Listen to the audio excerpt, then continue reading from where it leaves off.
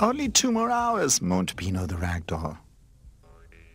Oh no, sighed the other toys. Only 2 more hours. What did he say? Asked Pronto the telephone. He was a little deaf, and one always had to tell him things twice. It's only 2 more hours before the little boy comes home from kindergarten, explained Cuddly the cushion. Oh my goodness, sighed Pronto as well. Only 2 more hours. Oh, come on, you're all acting as if it was the end of the world. It's only the little boy's birthday, said Jumping Jack. Come on, skateboard. Come on, let's ride another round. I don't want to, said Skateboard. What's wrong? Asked Pronto again. Roller the skateboard doesn't want to do a round with Jumping Jack, explained Cuddly the cushion. Oh, you don't say, said Pronto. And you? What's up with you, Pino? Won't you at least play with me? Leave me alone, said Pino. Just look at this big, sad heap. Can't get over the fact that your days' favorite toy are over, jibed Jumping Jack. Game over, peeped Charlie the chip. What does he mean? Asked Pronto. Game over means you finished the game, translated Cuddly the cushion. Charlie Chip is right for once. It really is game over for Pino. He'll soon end up in the garbage. Now stop annoying him. It's going to be different for all of us after today, not just for Pino. I don't understand different. What do you mean by different? That's the little boy's birthday. So we'll be getting a new toy, Cuddly explained patiently. And then the little boy will only play with his new toy, and we'll be left lying in the corner, feared Skateboard. Why should it be a new toy? Maybe the boy will get something quite different. New shoes or new trousers or something practical, mused the telephone. Rubbish! His aunt will give him something like that. She has no imagination. But his parents will give him something to play with, explained Jumping Jack. But why should they when he has us? Said the building blocks. He doesn't need any new toys. Exactly. And he especially has me, said Pino. I mean, when I really think about it, I just can't believe that he'd like a new toy better than me. After all, he can't go to sleep without me. You're the only one who believes that. He won't even look at you anymore, and his mother will use the opportunity to throw you away. She always said that you were dirty and unhygienic. Game over. Game over. The doorbell rang penetratingly. There he is, whispered Pino. The little boy didn't come near the nursery. He immediately ran into the living room where the birthday table was laid, and his parents were waiting for him.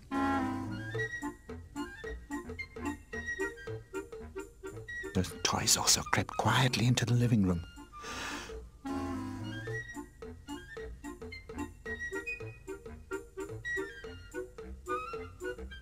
Oh, they sighed. So many presents that can't just be things to wear in them. That big package over there, the one with the bow, looks very much like a toy. And truly, as the little boy opened the package, he pulled out a brand new baby doll.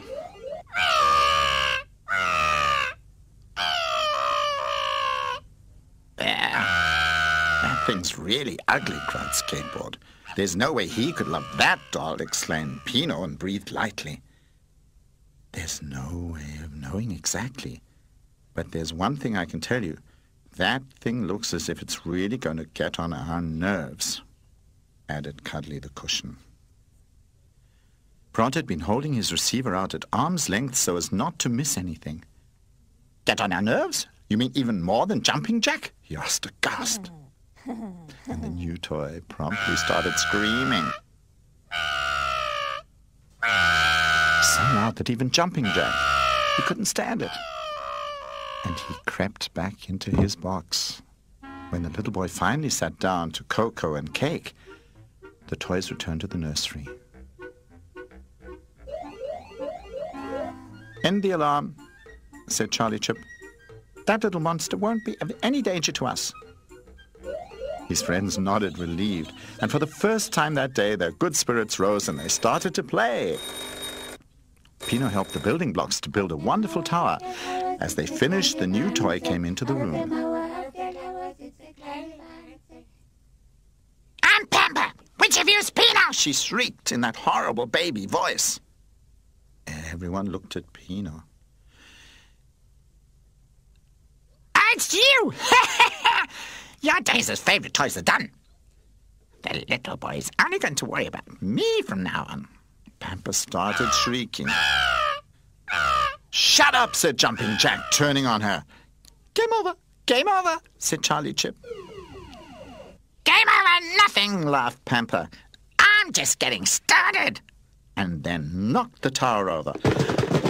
"Oh," cried the building blocks. Ow! "That stupid thing destroyed my tower," said Pino. Oh, things could get hot around here, Skateboard started scolding. "You stop annoying us at once, or else you're going to get it from us, I'm telling you." I'm a baby, and babies are allowed to do anything. Just you wait and see.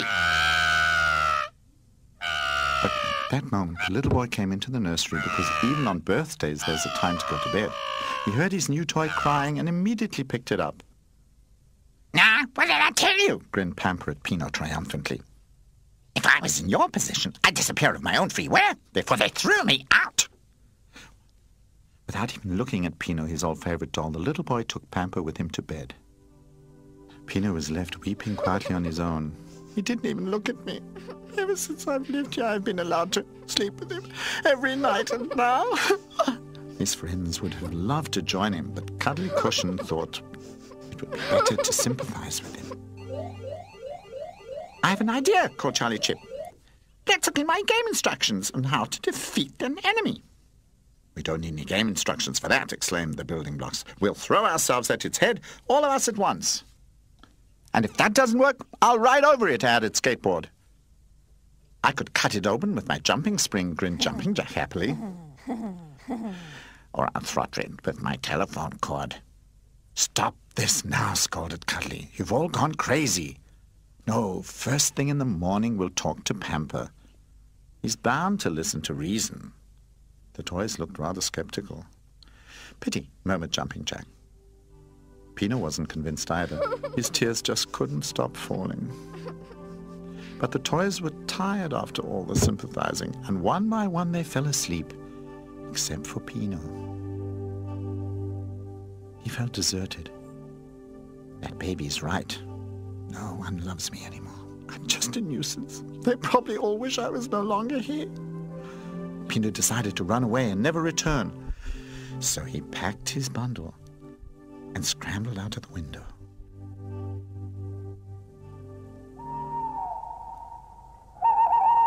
It was dark outside. Everyone was asleep. Pino was all alone in the street.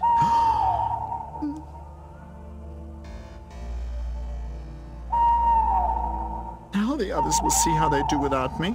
The little boy will also see what taking that awful thing to bed will bring him. That eternal noise will get on his nerves. But then there won't be Pino there anymore when he can't sleep or is afraid of the dark. Yes, that's just how it'll be. From thinking so hard and trying to build up his courage, he hadn't noticed where he was going. He kept going deeper into the city.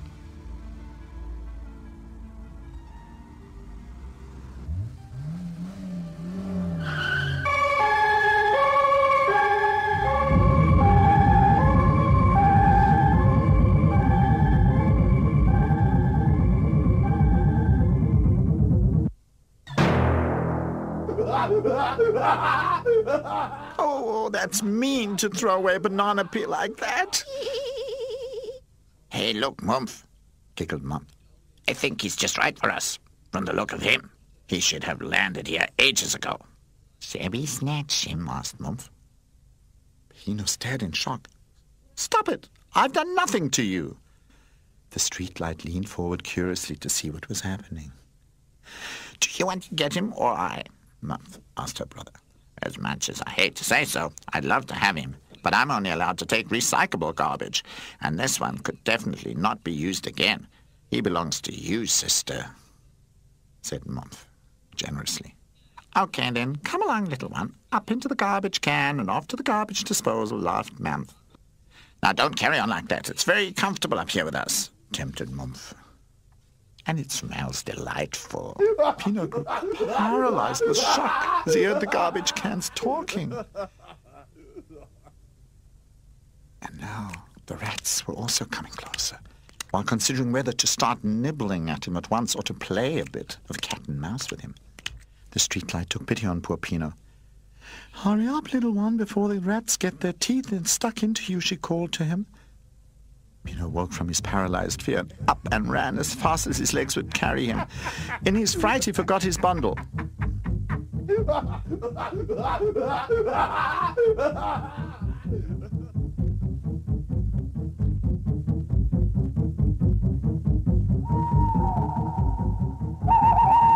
He ran on and on without turning around till his legs couldn't carry him anymore. "Gee whiz, where have I landed up?" he sobbed, and looked around him. They were all right. I really do belong in the garbage. Pino was afraid, because he'd left his bundle behind. He had nothing to eat or drink, and his stomach's growling got louder and louder, which made things even worse. "I want to go home. I want to go back to Cuddly and Pronto and Roller and Charlie Chip and Jumping Jack." Desperate, he fell onto an old and dilapidated couch that had been put out. If I'd only stayed home, even if the little boy didn't love me as much as before. But the others could still love me. He slowly cried himself to sleep.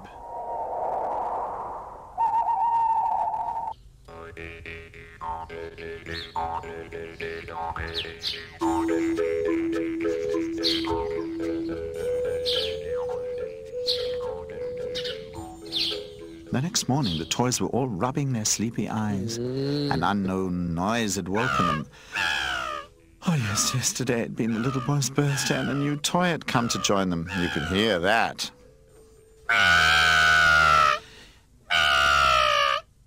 "Can't you at least shut up in the early morning?" said Roller emphatically. You still haven't caught on. Babies are allowed to cry whenever they want to. Ha ha! Grinned Pamper. "You're not crying, you're screaming," moaned Pronto. "You've even woken me, and I'm relatively hard of hearing." "You've got a lot to learn, Pamper," interceded Cuddly.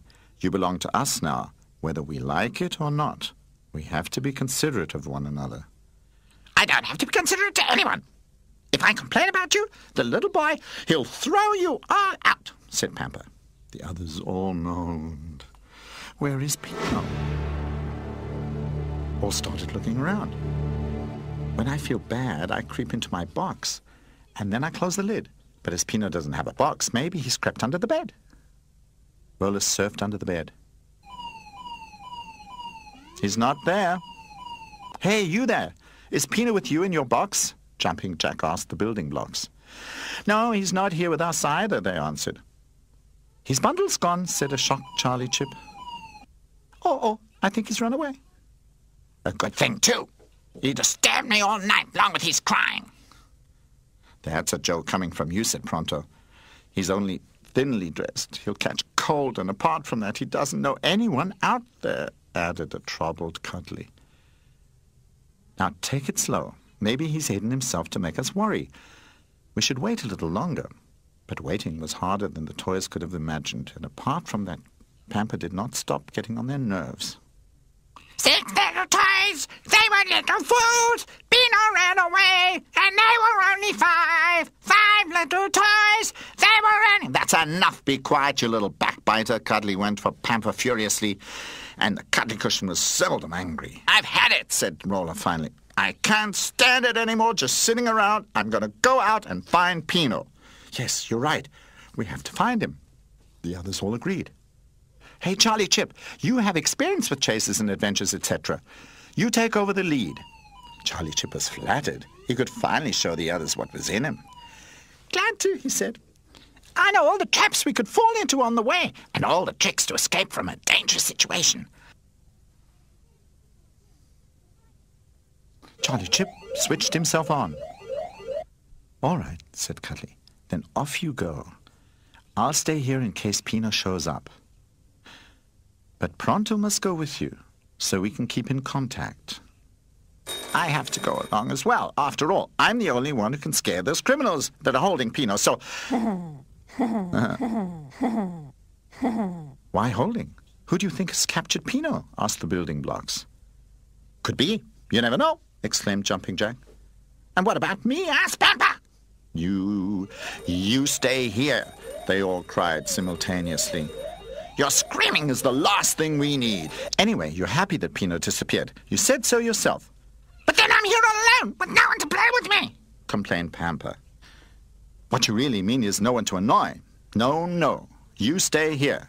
Pampa started howling.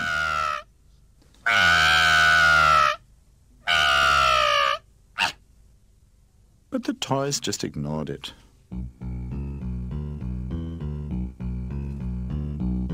Cuddly the cushion accompanied his friends to the front door. Hop on, commanded Roller. Pronto, Charlie, Chip, and Jumping Jack jumped on and took their places. Be careful, called Cuddly as the train took off.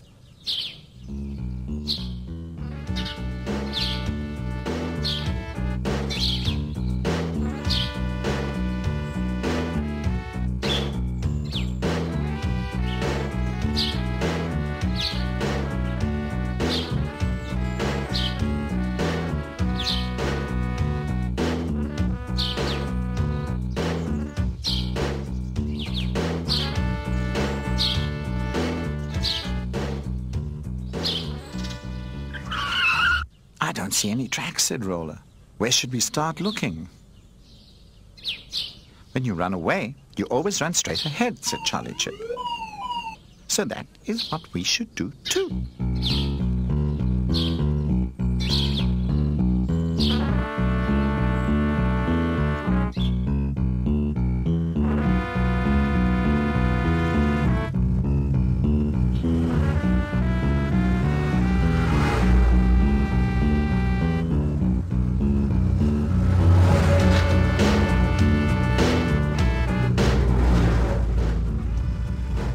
They soon arrived at the garbage cans.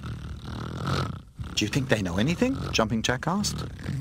In my games, you always have to ask, said Charlie Chip. We have to follow every clue.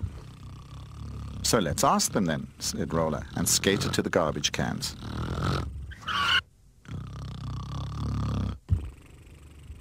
Hey, you there! Have you seen Pino? Pino? Who could that be? Said Mumph. Well, he's a rather tatty rag doll. Yeah. With a striped cap? Asked Mum. Yes, that's him, cried the excited toys. Pino's his name, laughed the garbage cans. We found him. That makes 867 points, chirped Charlie Chip. They're really looking for him. Stop that, and tell us where he went to, scolded Jumping Jack, who was beginning to lose patience. But the garbage cans just kept laughing. Once they start, it's hard to stop them, grinned a rat who had been observing everything. And you? Maybe you know where Pino has gone, asked Roller. No idea, said the rat. Really, I've no idea. He ran away from us. The toys looked helplessly at one another. And now, asked Pronto, we've got to try anyway to reach a solution. That means go right, go left, and straight ahead. Then let's go right first, decided Roller. The toys went right, but there was no Pino to be found. Then they went left. Still no Pino. Then straight ahead.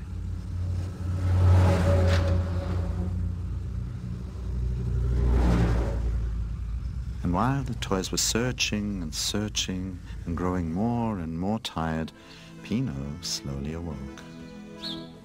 Pino rubbed his eyes. Oh, wow. Did I have a bad dream last night? Oh, what happened was... Hey, where are you all? He looked around. He was sitting on an old sofa in a junkyard.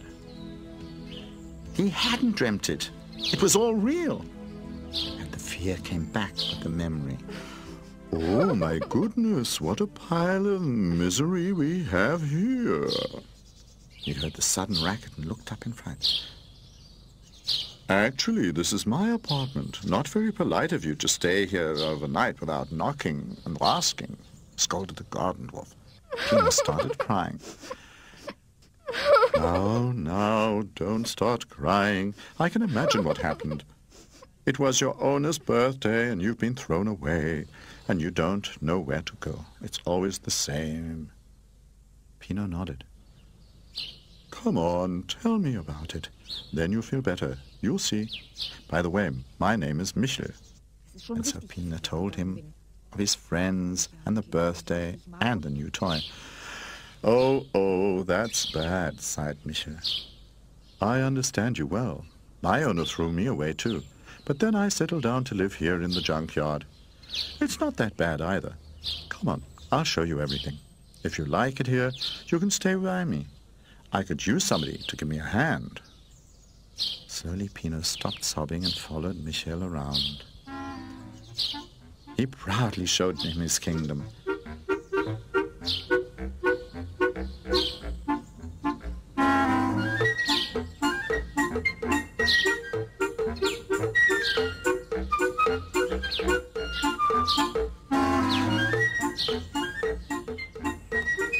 In spite of his problems, Pino found everything exciting.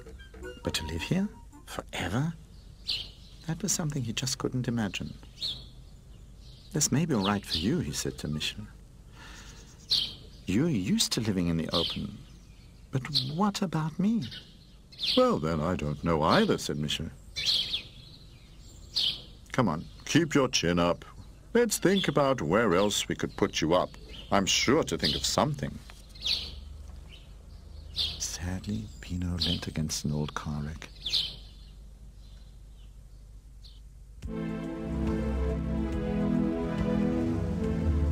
In the meantime, Pino's friends were more and more desperate. They had searched the whole area, but found no Pino. Game over. What do you mean, game over? Asked Roller. Just that. We've lost. Game over. The end. Out. No points. I'll call home, said Pronto. Maybe Pino just hid away and Cuddly has found him.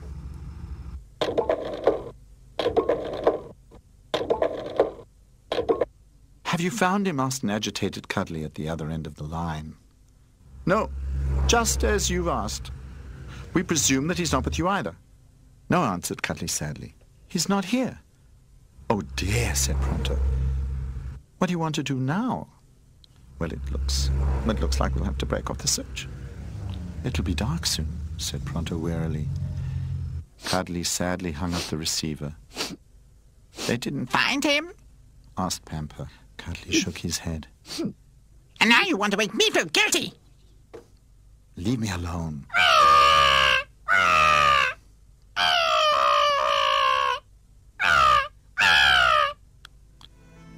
The toys got onto the skateboard for the last time and sadly started homeward.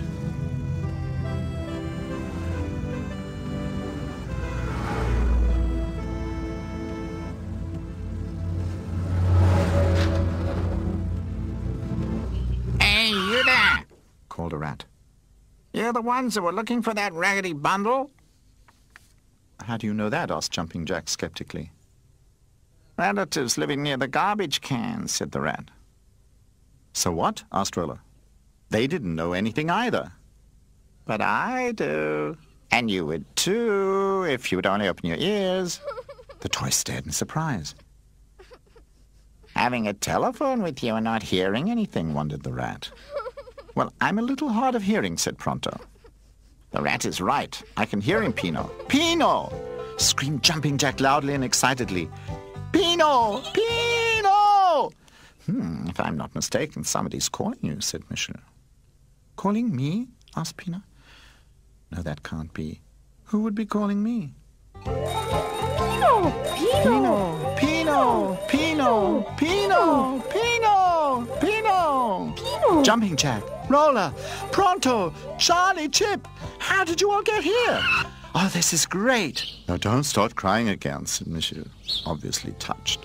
Roller jumped happily in the air. They all tumbled around wildly and nobody cared. Do you live here now? Asked Charlie Chip. Looks pretty interesting, stated Jumping Jack, whose head was at the highest extension so that he could check out the area. You could have ended up somewhere worse. Does that mean that you think I should stay here? Do you really don't want me to come back with you? Huh? Oh, but of course, naturally we do. Do you still want to? They asked. If I'm still allowed. But of course, said Charlie Chip happily.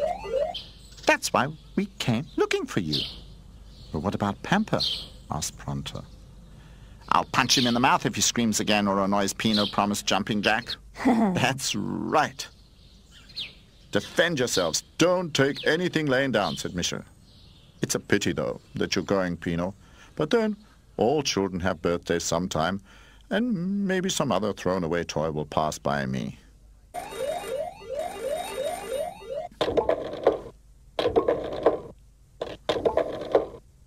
Pronto?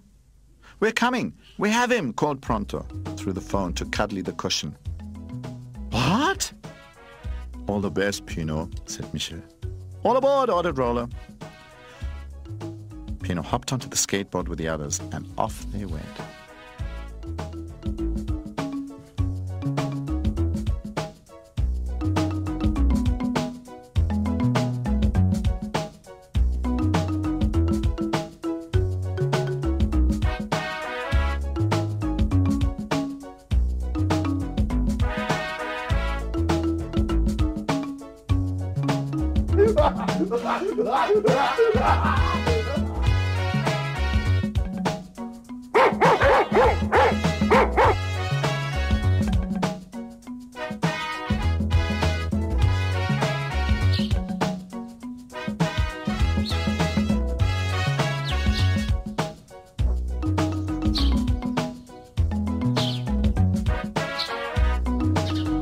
Cuddly was waiting at the front door.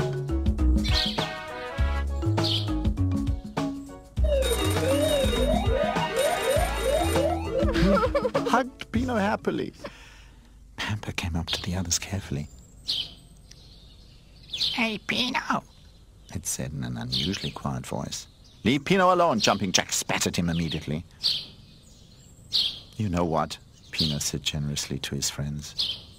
It's not really Pamper's fault that the little boy takes him to bed with him. I'll just have to get used to the fact that he loves someone else besides me. But, he added and looked mischievously at Pamper, next year there'll be another birthday, and we'll be getting a new toy then. You'll see.